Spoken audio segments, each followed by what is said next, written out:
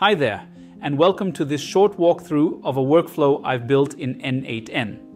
This automation creates personalized client offers, fully customized in either English or German, and delivered as a beautifully formatted Google Slides PDF, all with just one click. Let me show you how it works. We start with a manual trigger, or you could hook it to a webhook or form submission. The first thing it does is check the status in Airtable to see if we're already working on a proposal for this client. If something is already in progress, it stops to avoid duplicates. If not, it continues. Then, it fetches client details from Airtable. We also check if the record has everything we need to generate the offer.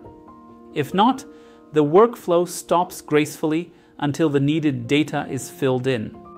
Now comes the language switch.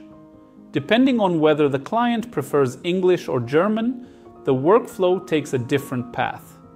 Each branch is customized for language-specific content and style. Let's take a look at the English version.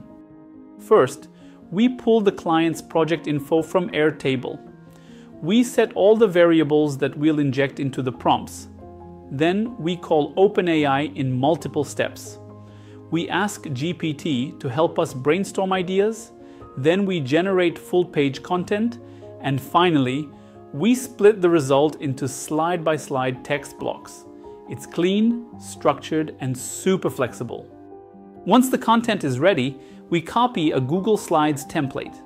We use n8n's Google integration to replace placeholders in the slides with our AI-generated text.